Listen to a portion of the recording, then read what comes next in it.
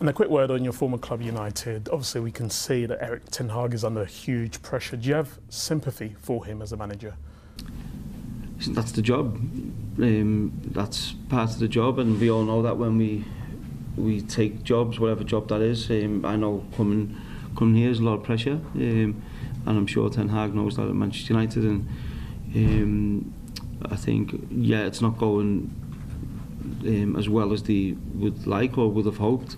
But I think the players need to take a lot of responsibility as well. And I know some of them players in there, and they're not performing to the levels which I know they can. So, but of course, ultimately, it starts and ends with the manager, and that's part of being a manager. And he will get the critics, of course, after the last few weeks. But I think the players can do a lot more than what they're doing for him.